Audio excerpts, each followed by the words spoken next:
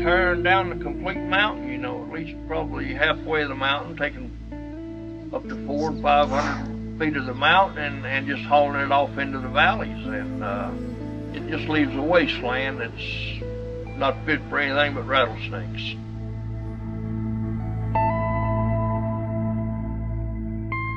A lot of times when me and Mom go out and come back and I come up this road, particularly after dark, and just see how eerie that it is, you know, makes you feel sad, yeah, you know.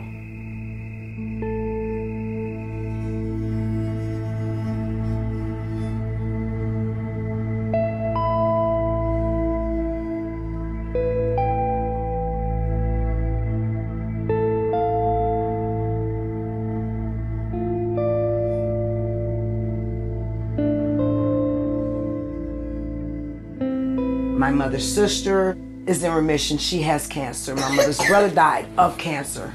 My godmother, who lives across the street, also passed away, and she died of cancer. My mother passed away in 2003 from lung cancer. My mom was a healthy person. She was a nurse. I'm sorry. If you circle around in this community, you'll see a lot of people on oxygen, cancer, but all of us are affected by the cold, by the fumes. Here's my 5-year-old granddaughter who has it ever since she was 2. I have a grandbaby that's 1 and an infant that has asthma that needs to be on a nebulizer. Watching my kids not being able to breathe is hard because it can kill you.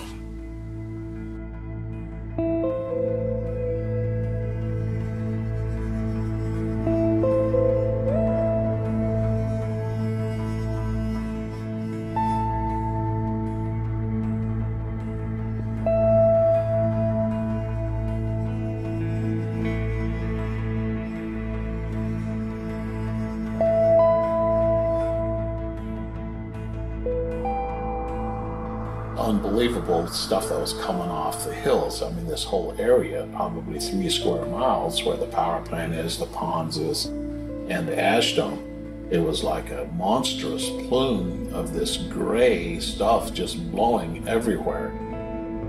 It seems to be, unfortunately, the norm that a lot of people die too soon and too young. Where do people's diseases come from? You know, exposure to these elements. Why can't he, you know, breathe better? It just makes me wonder, will I be here? My lungs, you know, if they don't hold up.